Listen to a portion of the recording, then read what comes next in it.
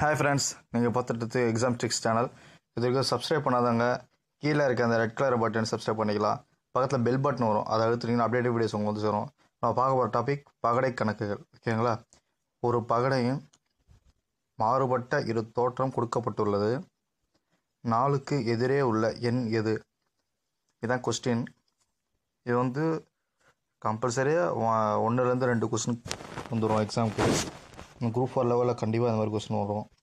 2 பகடை இருக்குது, எது காமன் நம்பராக இருக்கோ பாருங்கள். அவன் 4க்கு எதிரே உள்ளது கேட்டிருக்கான். ஸோ 4 இருக்கா, ரெண்டுத்தில் காமனாக 4 இருக்கும். ஸோ 4 போட்டுங்க. ஈக்குவல் டு 4 தவிர மீதி என்னென்ன இருக்கோ நம்பர் எழுதுங்க. 5 3 1 2. பகடம்னா மொத்தம் 6 பக்கம் இருக்கும். 6 பக்கத்தில் 6 நம்பர் இருக்குமா?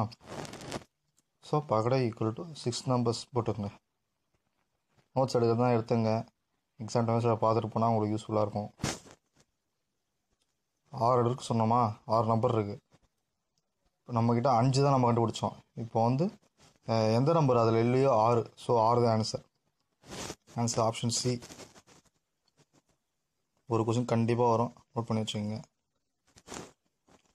இப்போ அதேமாதிரி பார்த்தீங்கன்னா அதே மாடலில் 1 வருஷமாக பார்ப்போம்.